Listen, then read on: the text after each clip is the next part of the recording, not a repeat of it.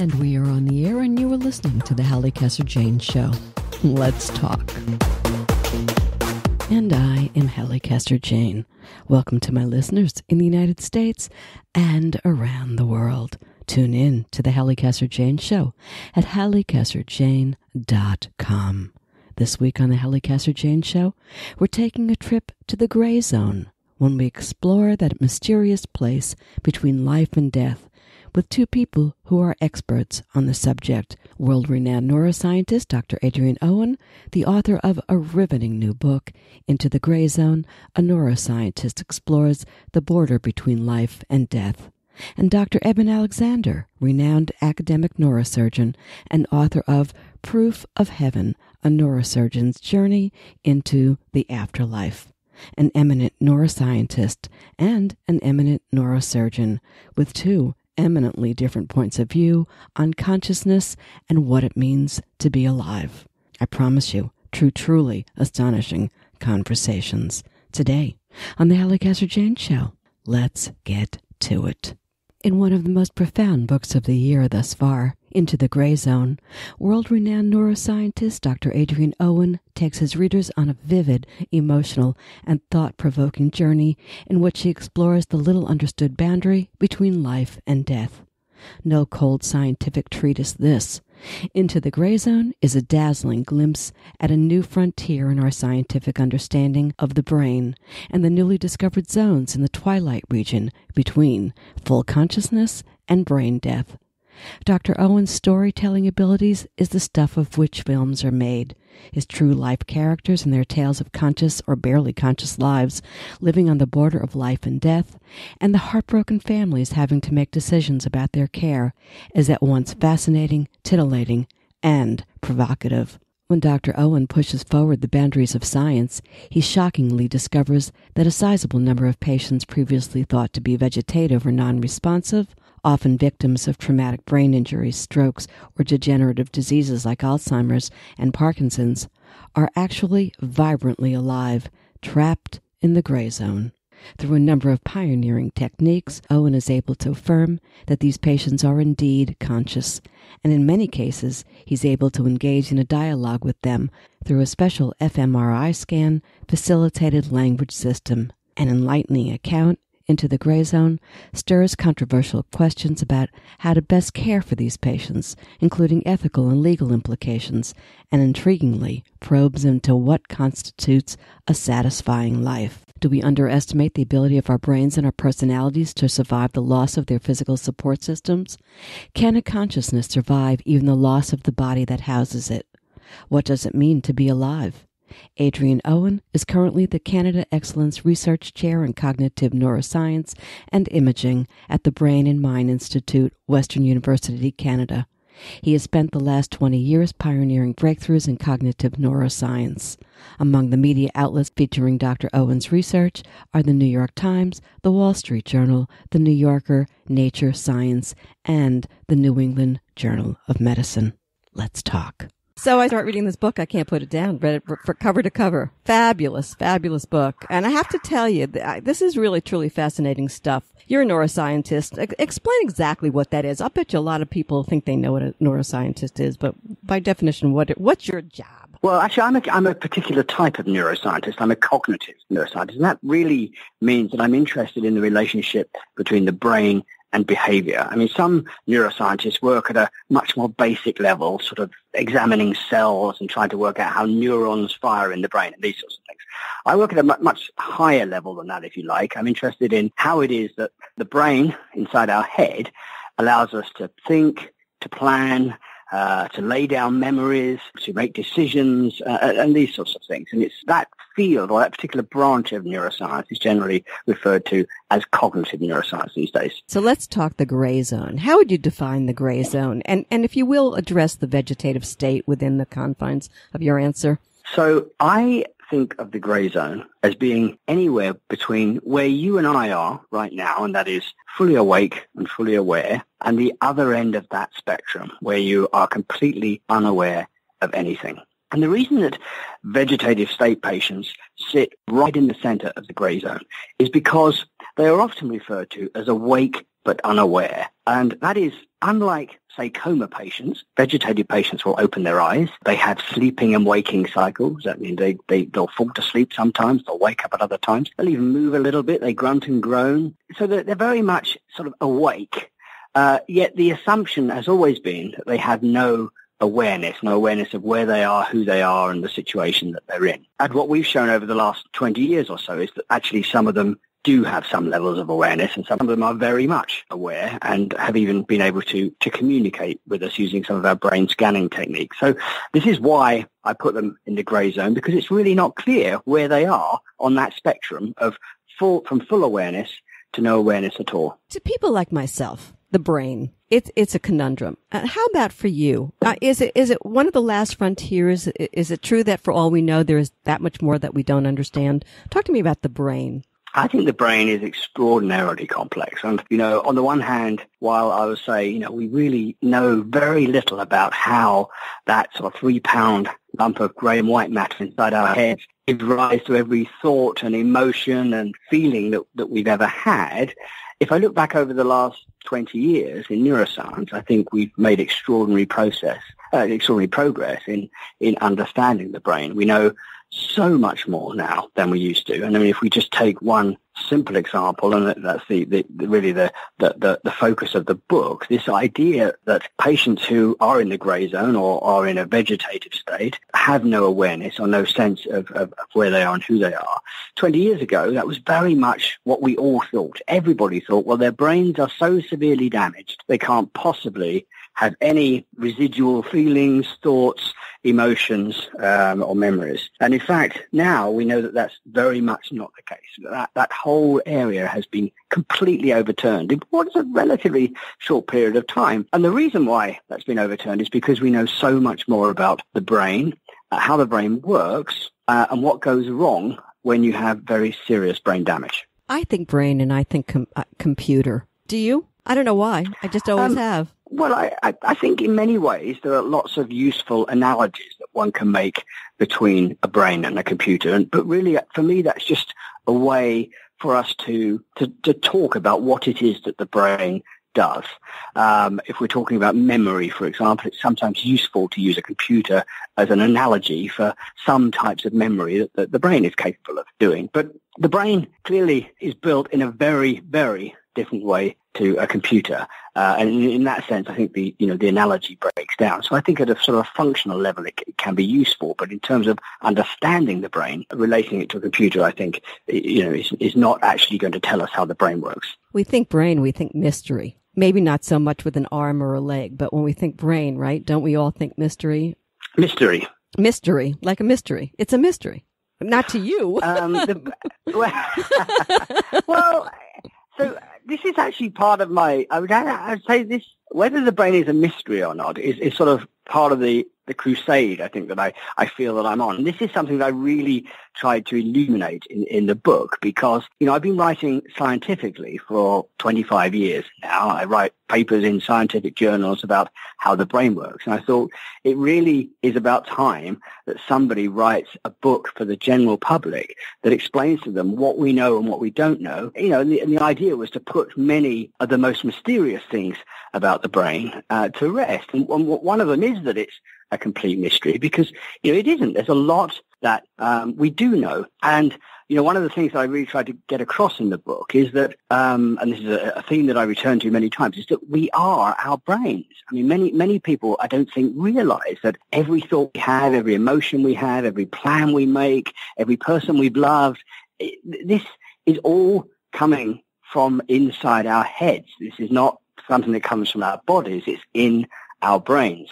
In that sense, you're right, the brain is a complete mystery because it's incredible that every experience that we've ever had is generated by our brain. But on the other hand, as I've said, we know so much more about it now than we did even 2 decades ago.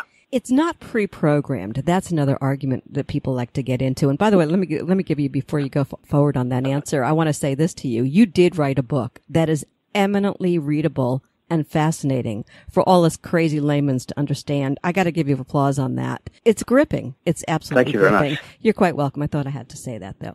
But let's go back to that thought that I said previous to that. And is there pre-programming or there's something else that, because how are we all so different with this one, what did you call it, 3-pound blob? Yeah.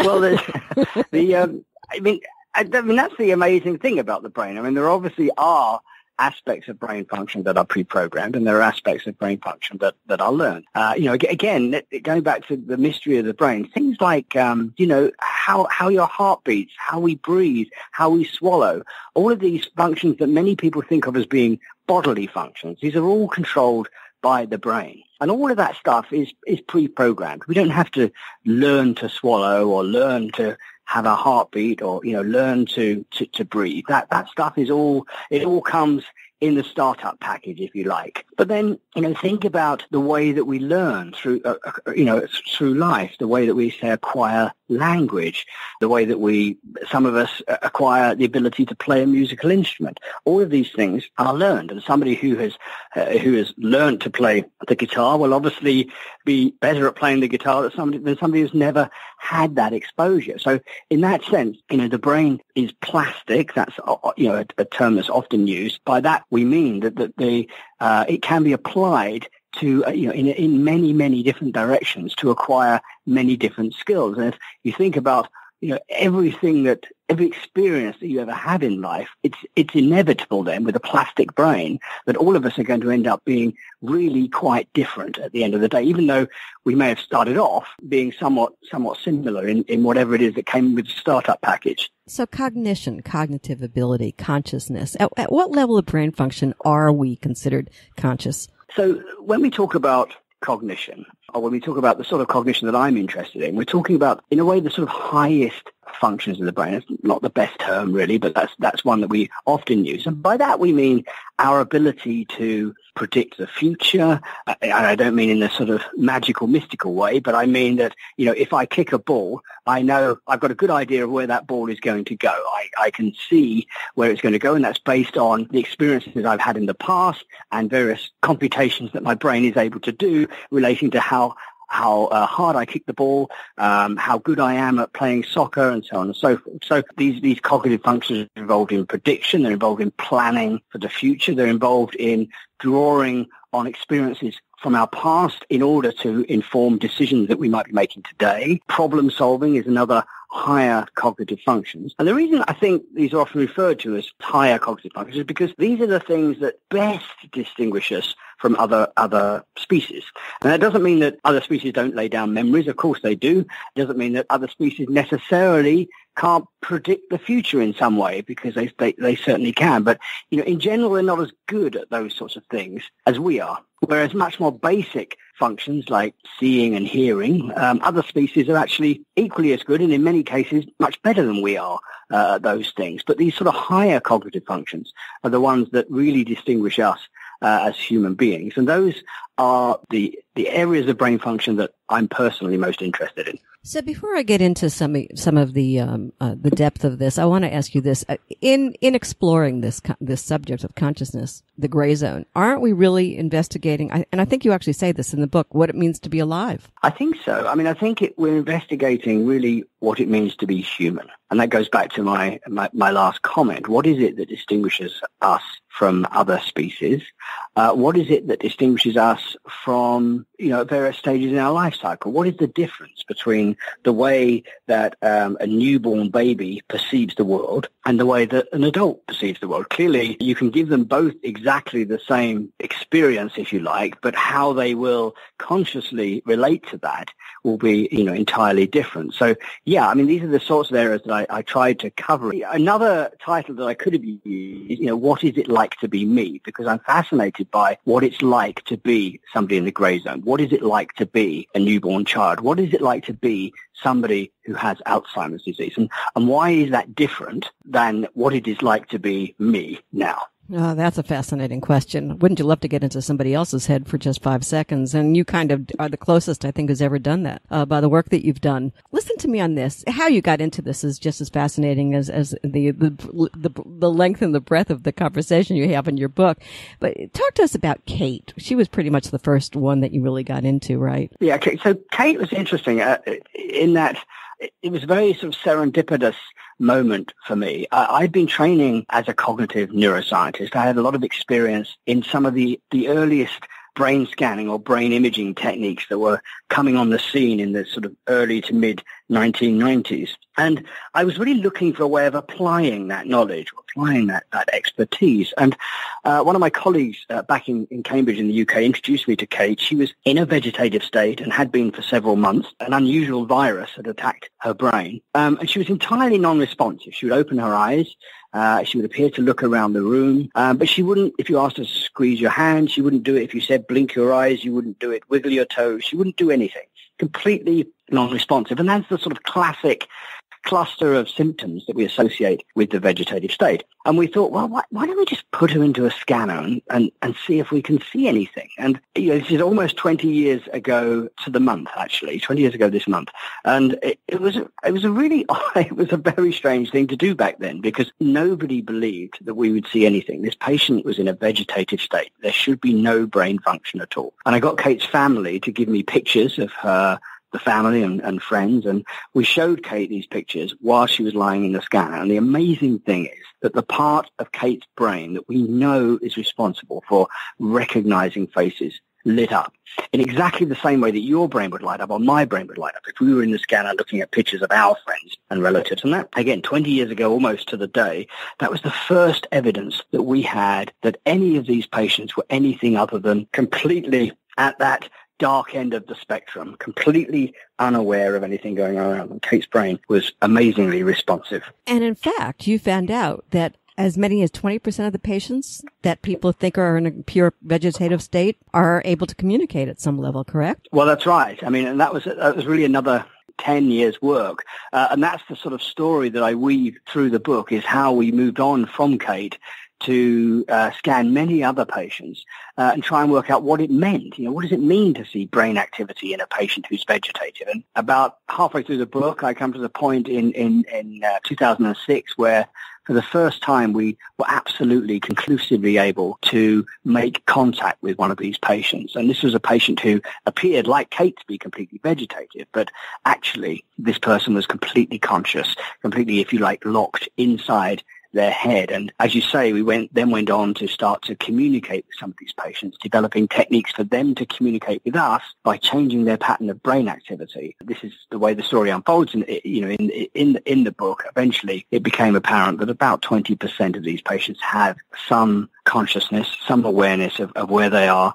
Some of them have existed in that place in the grey zone for decades, aware of every conversation that's gone on around them, every person that's visited them, every decision that's been made on their behalf. I have to go forward, but I have to stop too, because I have to say to you, first of all, you're talking about the fMRI, which was the early way that you did it. I know that you have a different method now, but you're a genius creating the yes and no language systems that you used with the mapping out so that you could see whether there would be a response with the tennis game in their head. But the one that got me was the Alfred Hitchcock film. Do talk about that briefly. That's just genius. You and Alfred. Genius. Yeah. There you go. Well, he's the genius. Alfred Hitchcock, is absolutely the master of suspense. And, it turns out that he's very good. His films are very good at allowing us to detect awareness in the vegetative state. And that was, that's some of our more recent work. And again, the reason I described this in the book is that I really wanted a lay audience to sort of understand a little bit about the adventure of doing science. Some of the decisions that we make, we end up really doing, I think, quite what might seem to be quite wacky things, but when you lay them out and explain them, it all becomes very clear.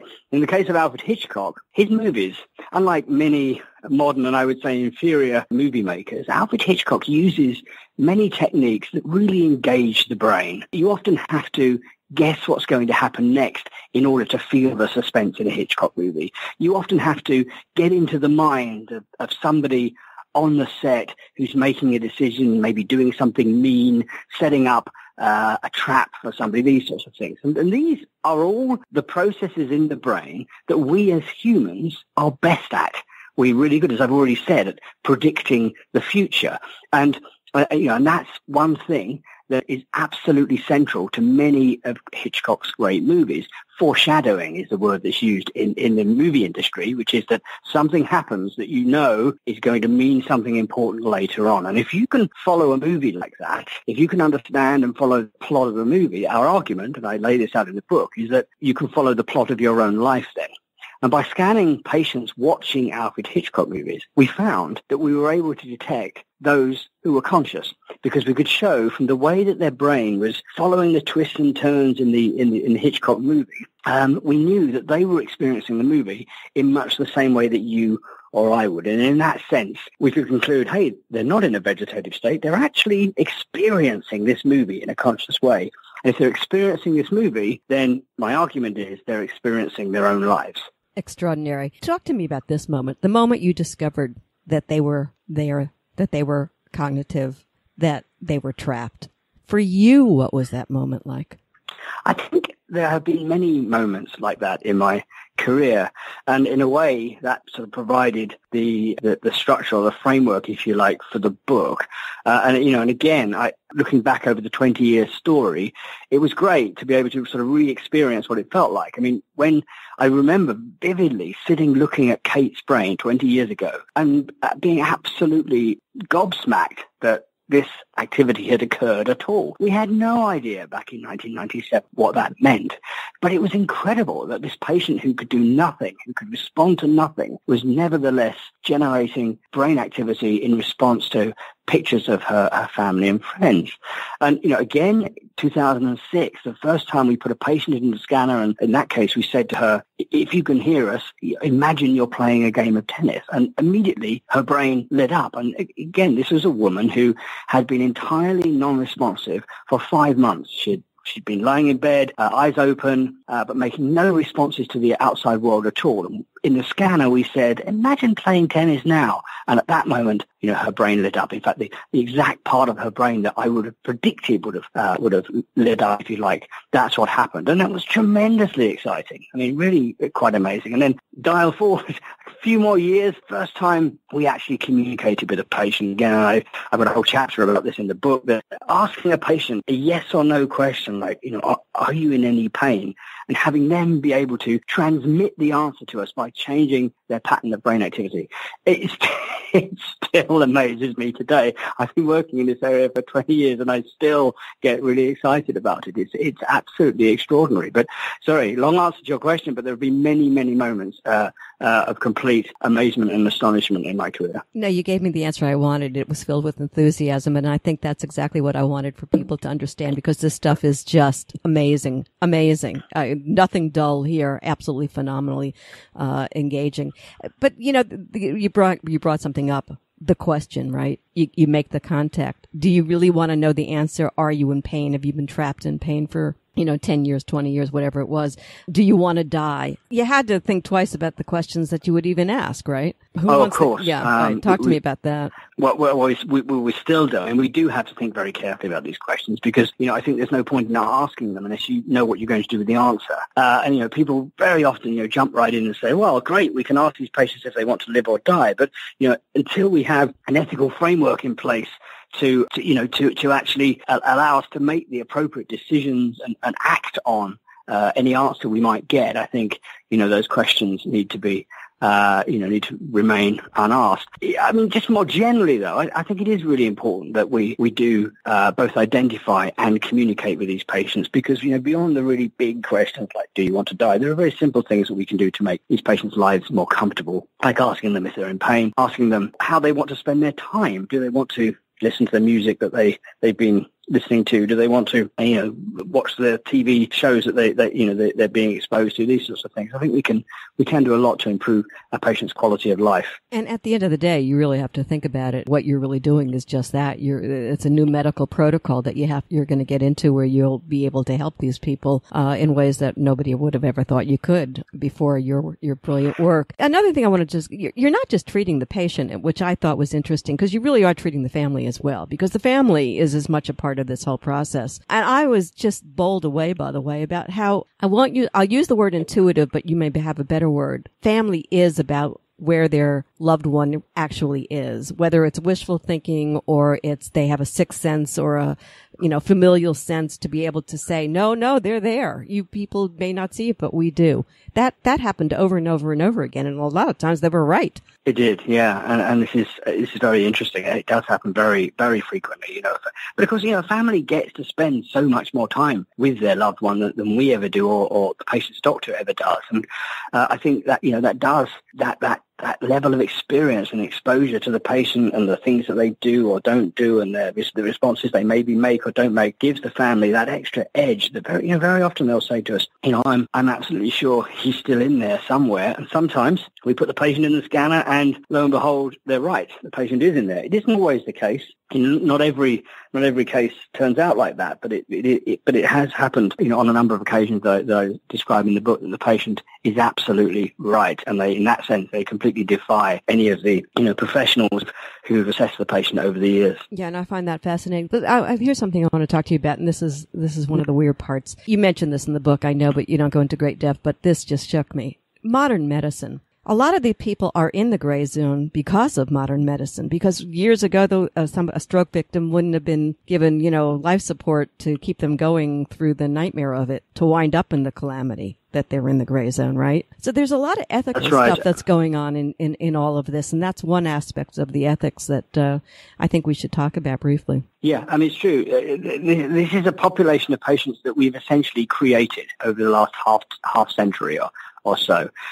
Before the advent of so-called life support systems, most of us, if we had a catastrophic brain injury, would just die. But of course, we're capable of keeping people's hearts going, keeping their lungs going, and essentially, keeping them alive. And this has created a situation where some of these patients survive or enter the grey zone and remain in that situation for, as I say, sometimes for decades. Maybe that seems like a bad thing the way I framed it there, but you have to remember that survival rates and recovery rates are so much better than they ever were before. Not everybody ends up in the grey zone. It's really just the unfortunate ones. And the flip side of this, the great thing about all these advances in modern medicine, is that many people do come back. People who would have died half a century ago survive the worst of times, and I think that's the real feel-good message here. Yeah, but you could also say, I suspect that along with that kind of thinking and the ethics of it, we're in a new frontier here. There aren't answers to everything yet, so maybe that's it. Is there a God factor in all of this, though, for you? Or are you pure science? Oh, I'm purely science. Yeah, I'm absolutely an empiricist. I measure things. I ask questions. I go through my life like everybody else. I see things in the world, and I wonder about how they work and why they are. And then I go back to my lab and I work out a way of testing it. And that's what I do. That's what I enjoy doing. And that's what really drives me. So a good part of this is also the adaptability of humans. And I think you were surprised to find that the answers you might have gotten to your questions about, do you want to live? Do you want to die? Are you okay? Are you in pain? That it seems that these people have adapted to the situation that they're in quite readily, which is something humans are quite good at doing in all sorts of circumstances that aren't always optimum. Is that correct? It's true, and I think that's something that many people listening to this would be surprised by. I think that I think most of us think of this as being a fate worse than death, but actually the best evidence that we have suggests that most of these patients don't want to die, and many of them actually report achieving some level of satisfaction with the life that they have. But as you say, human beings are tremendously adaptable, and I think this is the ultimate testament to that fact. So, last point I want to make, after all that you've researched and learned about the gray zone, I'm curious about you, Dr. Adrian Owen. Would you rather live or die if you found yourself trapped in the zone? Well, I'm not going to answer that question because this was the dilemma I posed in the book, which is that I think the most important thing is that we shouldn't presume to know what we would want to happen to us, because you can't know what it's like in the gray zone until you get there. So my answer to you would be, what I would want to happen is for somebody to put me into a scanner, try and verify whether or not I was aware, try and communicate with me, and ask me what my wishes are then. Because I think in many of these cases, people's opinions about what they want to happen to them will be different when they're in the gray zone than when they're walking, talking, going about their jobs, living a happy life beforehand. And I think I'm no exception to that. And that's what I would want to happen to me. I would want somebody to make every effort that they could to work out what I want then, rather than what my prior wishes were. Okay, but I have to ask you this, because in the wake of all of the stuff that becomes public information, Baby Charlie Gard in the UK, Terry Schiavo, Karen Ann Quinlan's story, I know that you were in on the Prime Minister Ariel Sharon's case at one point. I have to ask you, what at the end of the day, should it be the doctors who are making the decisions about this? If possible, the patient making, the family? What's your thought on that? Do you have one? Yeah, I think ultimately we should try and return as much of the decision-making as possible to the patient. And in a way, that's really what drives this whole program. And this is this program of research in that no one is better equipped to make a decision about their future than that person themselves. And I think in the absence of that being a possibility, yeah, we have a system where we have substitute decision-makers, but that's a very difficult and painful process for those people to go through. And I think wherever possible, we should return whatever we can in terms of decision-making to the patient themselves. I've been speaking with Dr. Adrian Owen. His book, Into the Gray Zone, a neuroscientist explores the border between life and death. For more information on Dr. Owen and his book, visit intothegrayzone.com. You are listening to the Halli Casser-Jayne Show. My guests today are Dr. Adrian Owen, author of Into the Gray Zone, and Dr. Eban Alexander, author of Proof of Heaven. Tune in to the Halli Casser-Jayne Show at hallicasserjayne.com. We'll be back in a minute. Stay with us. A message from the American Podcast Council. Hey, everybody, gather around the piano. Oh, all right. Boy. Hey, what you listening to? Podcasts. How can I listen to podcasts? Here, let me show you real fast. It's easier than baking a cake. Well, I should hope so. Hey, you know there's nothing on earth like a genuine bona fide electrified 3-part podcast? Yeah. That's right. And it seems today in our troubled world, most people don't know what a podcast is. No. It's true, but you know. Got one in your ear right now. Sure do. So please, help me out. Show your friends and neighbors how to cast a pod. Okay. Then tell the world about your favorite show using hashtag tripod. That's TRYPOD with a capital T and that rhymes with P, and you know what that stands for. Podcast. Hashtag tripod. That's TRY pod. Dr. Eban Alexander is a renowned academic neurosurgeon who has spent 54 years honing his scientific worldview. Having practiced 15 years at the Brigham and Women's and the Children's Hospitals and Harvard Medical School in Boston, he thought he knew how the brain and mind worked. And then the doctor became the patient when Dr. Alexander's own brain was attacked by a rare illness. The part of the brain that controls thought and emotion, and in essence makes us human, shut down completely. For 7 days he lay in a coma. And just as his doctors considered stopping treatment, Dr. Alexander's eyes popped open. He'd come back to life, but only after he had experienced a transcendental near-death experience, an NDE. He told his story in the controversial New York Times bestseller, Proof of Heaven, a neurosurgeon's journey into the afterlife, which remained a bestseller for over 67 weeks. Alexander's second book, The Map of Heaven, How Science, Religion, and Ordinary People Are Proving the Afterlife, was published in October 2014. Alexander once again asserts his belief that there is an afterlife, and that consciousness is independent of the brain. The controversy continues, his assertions questioned in Newsweek, The Atlantic, and explored by Oprah Winfrey and writer Oliver Sacks. Let's talk. So boy, oh boy, what's that old saying that God doesn't give you more than you can handle? The scientist takes on the stalwart beliefs of the scientific community. Could you have imagined the blowback that you've gotten from this? And you went against your own scientific community and they pounded you, questioned you on every level, tried to destroy your career. I mean, yikes. And I'm so glad, listen to me, that you're here to talk about this, such an important book. What a story. Talk to me. Well, I think it's very important for people to understand, as much as you say, oh, the scientific community has gone after me. In fact, I would say that the leading edges, the most brilliant investigators in the scientific community, and that is certainly those who are far along the pathway of trying to understand the profound mystery of consciousness itself, many of those scientists fully support me. So really the only attacks have come from materialist scientists who are addicted to pure physicalism or scientific materialism, and from a handful of kind of pseudo-skeptic, pseudo-scientists who don't know the first thing about consciousness. So the world is waking up to this, and that includes a waking up that's happening all through the scientific community, and it's really only the kind of fringe of less educated and more simplistic thinking people who have no idea about the mystery of consciousness. They're the ones who might come out and attack me. Okay, great. And I'm glad that we've got that squared away because I think that's important. But before we really get into the heart of this, let's go back a bit. And for those who don't know, you were a practicing neurosurgeon, you became sick, and then you had your near-death experience, and what we now call NDE. Share with us exactly what you saw and felt. Well, it all started in a very primitive, coarse, unresponsive realm.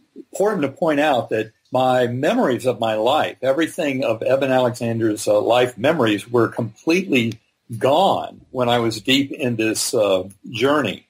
And so it started in what I call the earthworm's eye view, a very coarse realm, but then I was rescued from that by a slowly spinning white light that took me up into a brilliant gateway valley that was loaded with beautiful, idyllic, earth-like features, beautiful flowers, butterflies, lots of souls dancing below and angelic choirs above. And then from that realm transcended up into higher and higher realms all the way out to what I call the core, that realm of oneness, of completely outside of all of eternity, infinity. I mean, this one has to completely start over again in the understanding of how the world is put together to get this. And yet the getting of it is perfectly consistent with the extreme mystery facing those who are trying to unravel the phenomenon of consciousness itself. So that's what this is really very much about. But you can't come up with simple little patches and Band-Aids to try and put this into our general worldly understanding. The only way to really make sense of it is to go back to square one and rework our kind of worldview of how this universe works. And that includes things like going deeply into the measurement problem in quantum mechanics, realizing that each and every one of us has never experienced anything other than the inside of our own consciousness.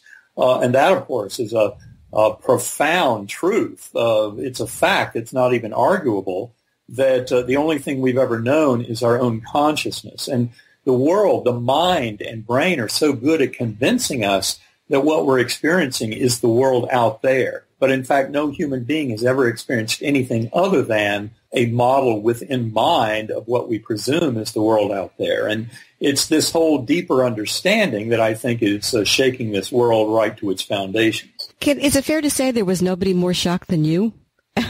Well, I would, as I put it when I came back to this world, my doctors were right. My brain was devastated. So when I first started to wake up after 7 days in coma from meningitis, which had destroyed the neocortex, the outer part of my brain, the human part. When I first came back, I remembered nothing at all of Eban Alexander's life before coma. I had no words or language. I didn't even recognize my mother, my sisters, my sons standing around the bedside. I had no idea who these beings were. And of course, initially, in the first few weeks of trying to figure it all out, I thought, well, given the damage to my neocortex, and do remember, it took about 8 weeks for all my knowledge of brain-mind consciousness to come back to me after awakening from coma. So in those early weeks, I didn't even really remember what I knew about brain-mind consciousness.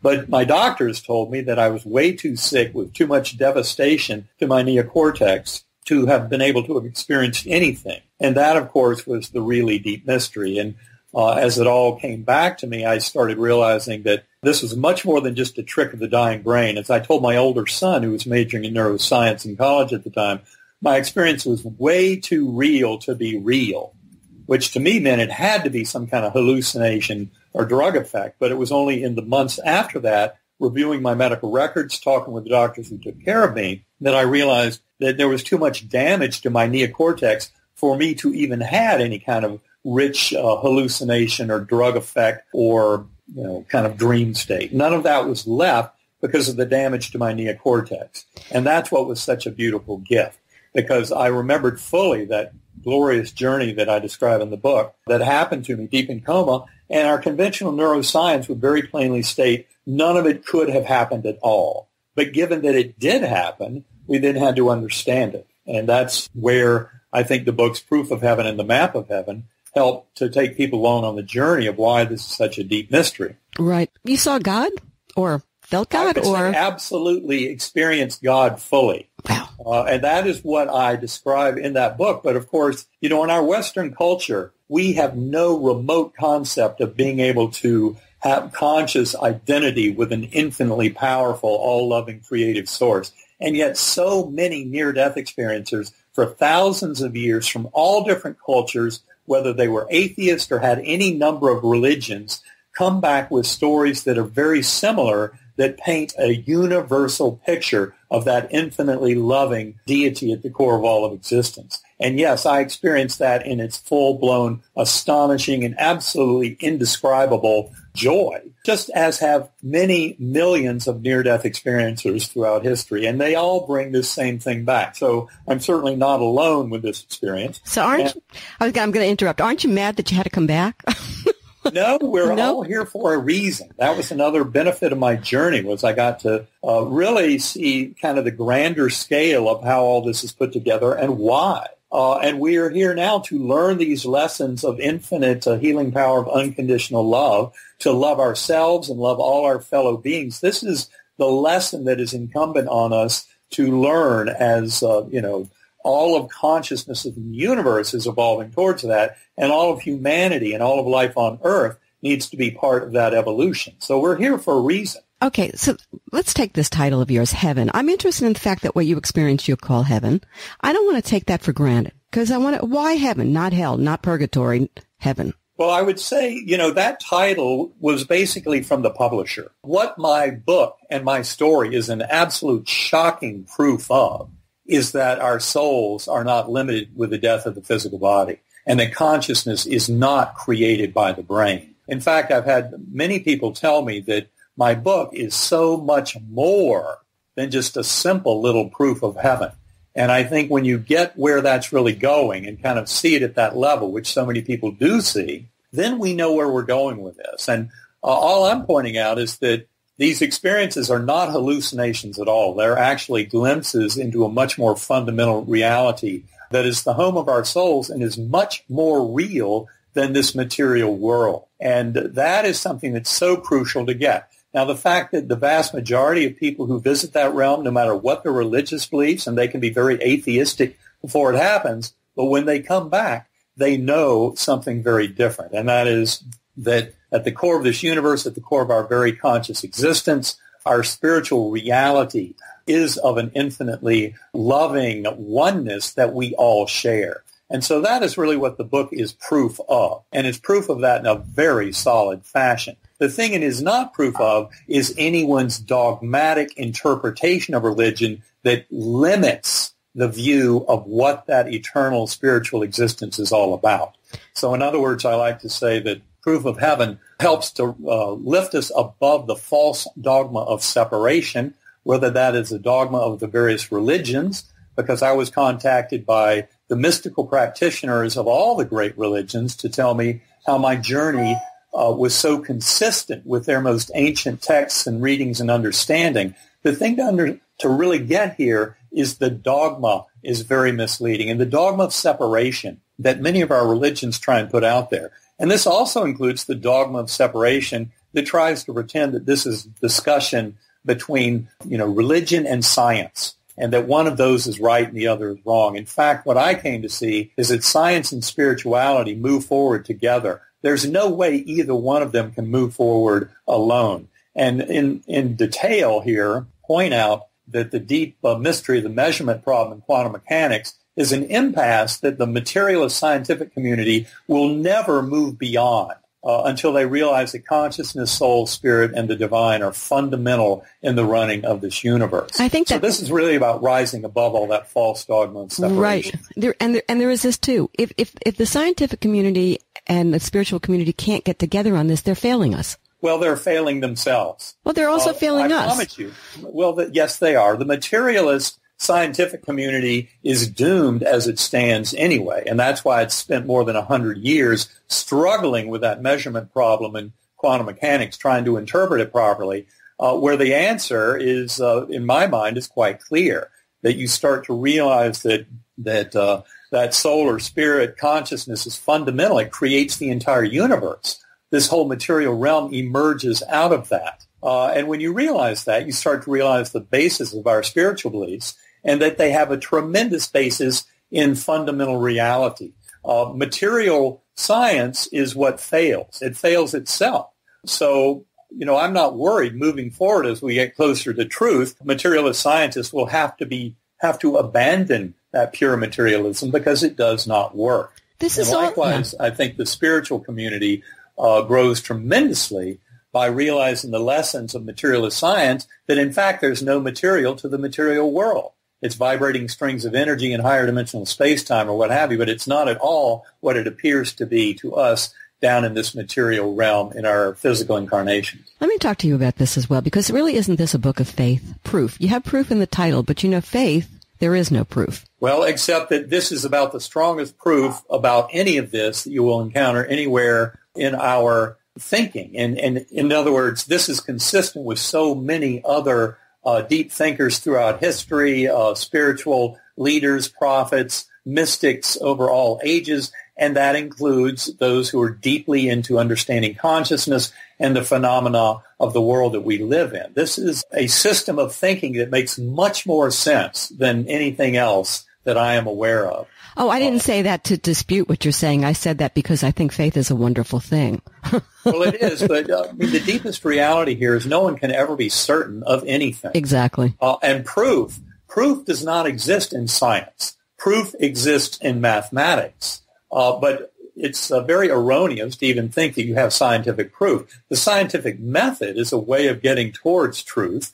And I must point out here, very crucial, that so much of the knowledge we gain in this world cannot come out of a strictly applied scientific method. And that is such a myth that you must have the scientific method to believe anything. In fact, there are some things, especially around the phenomenon of consciousness itself, because of its very deep intrinsic nature in our very being, completely rise above any possibility of ever being proven through the scientific method alone. But anecdotal experience, and in fact I would say all of human experience, is what we need to base our notions of reality on. And our pursuit of truth needs to take all the available information. Let me throw something else at you. Fear.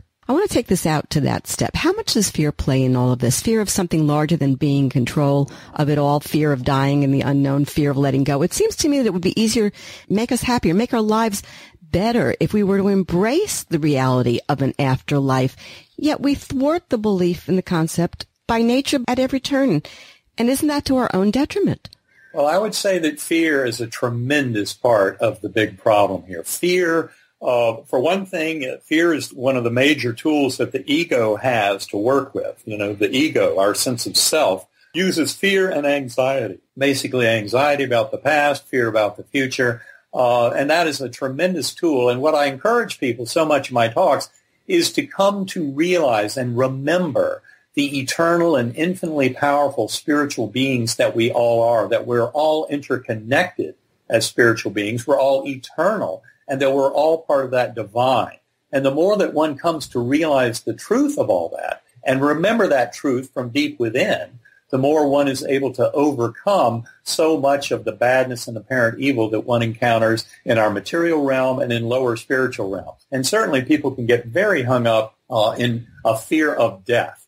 The evidence and proof of heaven, and especially if you go to my website, ebanalexander.com, look at more of the information there, and the scientific information that's emerging with some of the books that I point to, like Irreducible Mind and Beyond Physicalism. I think the day is coming, as Larry Dossey said when he promoted my book, The Map of Heaven, the day is coming because of these kind of books that people who are considered intelligent and intellectual and thoughtful in this world will not doubt at all that we are eternal spiritual beings. They will realize that death is simply a transition, and it's very akin to birth, and that our soul connections do not end with death of the physical body. And I would say that as we get deeper and deeper into this scientific understanding of consciousness, this worldview is inevitable.